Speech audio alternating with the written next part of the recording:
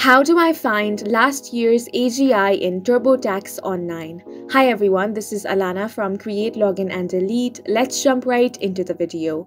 The IRS uses your adjusted gross income or AGI from last year's tax return to verify your identity when you e-file. TurboTax transfers your AGI automatically when you file with the same TurboTax account you used last year. You can also find your AGI on last year's tax return.